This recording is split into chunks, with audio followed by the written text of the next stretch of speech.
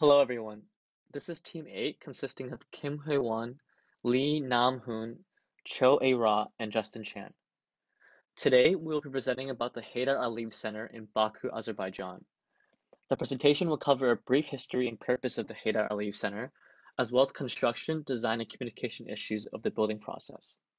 Starting with a brief history of the building, the Heydar Aliyev Center was proposed as the main cultural center that will represent the future direction of the country of Azerbaijan. It aimed for design that broke the traditional Soviet landscape of the country and served as not only a representation of Azerbaijan's independence, but also as a movement of optimism for the country's future arts and culture.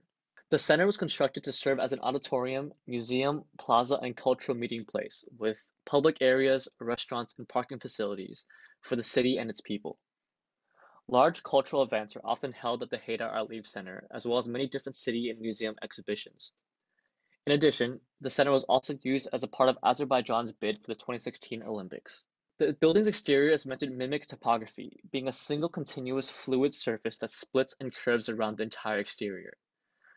The beginning of the exterior acts as the ground surface of the plaza and rises into the formation of the building. From there, undulations, bifurcations, and folds split the singular building into different sections, forming the museum, concert hall, and exhibition halls. The elaborate formations welcome visitors by guiding them towards the building as part of the landscape of the surrounding area. For some background and statistics on the building, the employer is the State Property Committee of Azerbaijan, located in Baku, Azerbaijan. Construction of the building started in 2007 and ended in 2012. The area of the building is about 57,500 meters squared, with the cost estimating to be around $250 million USD. The architect in charge of the building was Zaha Hadid and her architecture firm, Zaha Hadid Architects, with the main contractor being DIA, with additional contractors of AKT, Tunsil Engineers, MERO, and many more. Next, we move into the design issues of the Heydar Aliyev Center, beginning with the design concept. The main design concept of the center is fluidity. The building blurs the conventional difference between an architectural object and urban landscape as the building envelopes around the area as an urban plaza, interior, and exterior of a building. You may ask, how can this complex freeform envelope be designed? Let's take a look at practical aspects to determine the modeling of the space structure for the freeform envelope enclosing this building. The general requirement for the structural system supporting the envelopes was to provide a construction system in which the cladding panels could materialize the skins. During the design, not only the visual appearance but also the functional aspects are considered. To materialize the structure, a MERO TSK spherical node space frame system was chosen.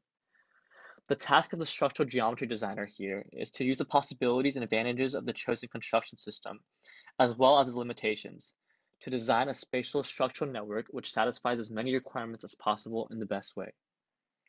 The space frame geometry proposed for the Baku Cultural Center is commonly used square-on offset square double-layered grid as shown in this picture. This picture indicates the initial line length and orientation optimization. Within the framework of the general design parameters, a line length optimization coupled with the line orientation strategy has been followed whenever possible to achieve a highly homogeneous and continuous configuration. There are three aspects modifying the initial geometric optimization. First, the support positions and interaction with internal architectural elements. Second, the variable distance between interior and exterior skins. And lastly, the apron at the museum and the dovetails of the library auditorium. The pictures above show in plan view the resulting internal and external grids for the both space structures, where the offset relationship between both grids can be appreciated. The pictures below are the examples of the interaction of double-layered structural grid with interior architectural elements. In this slide, these pictures show the variable inner skin distance and the enclosed space structure of the library auditorium and museum, respectively. Here are the apron and dovetail structures considered. They depict complex transition from the double-layer space frame to the one-layer construction of the curved steel sections like in the pictures. Lastly, here is the complete space frame model with all the considerations I mentioned before.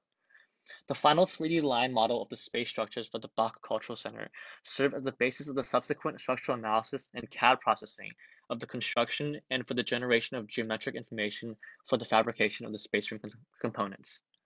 Also, the model constituted geometric constructional basis for the further engineering and construction of the enclosing cladding surfaces.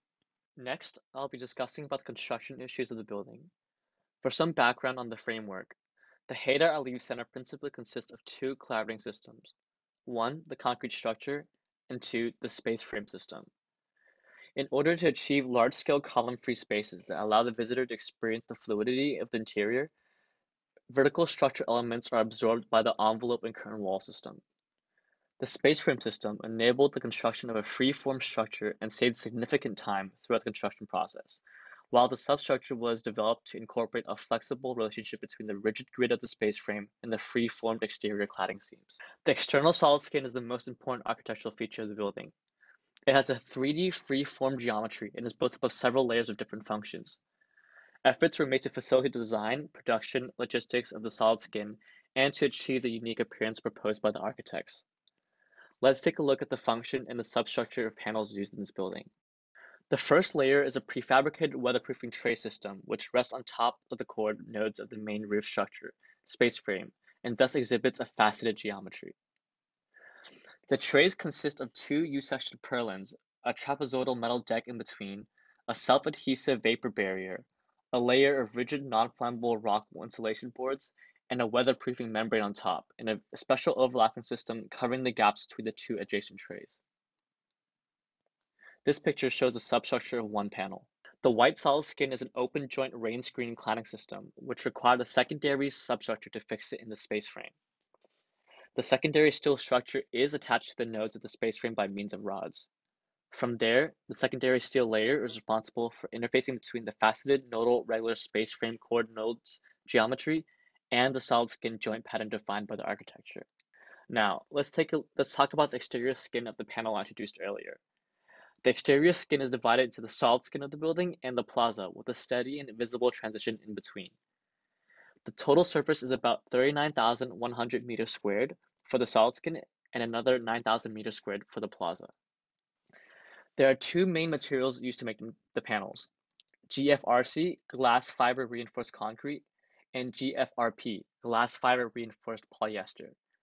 The GRFC is used on surfaces that are walked upon in the plaza spaces, and the GFRP is used as the roof cladding panels, which are lighter in weight and have a more comparable color and surface finish. The interior skin of the building has the same geometric complexity as the exterior skin. For the technical system, extensive research into the various options was needed to create these unique interiors. Two basic methods were investigated: a panel mold making approach, as used for the exterior skin, and a cold benching approach. Lastly, when constructing the Heydar Aliyev Center, there were a lot of issues that resulted from miscommunication. To recap the complexity of the building, there are about 15,000 panels, each with an individually curved geometry in sizes of up to maximum of 1.5 meters wide and 7 meters long, none equal to each other.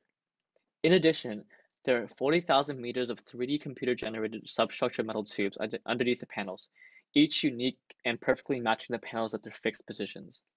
As mentioned, each panel had a different curved geometry, thus making traditional manufacturing of the panels extremely difficult.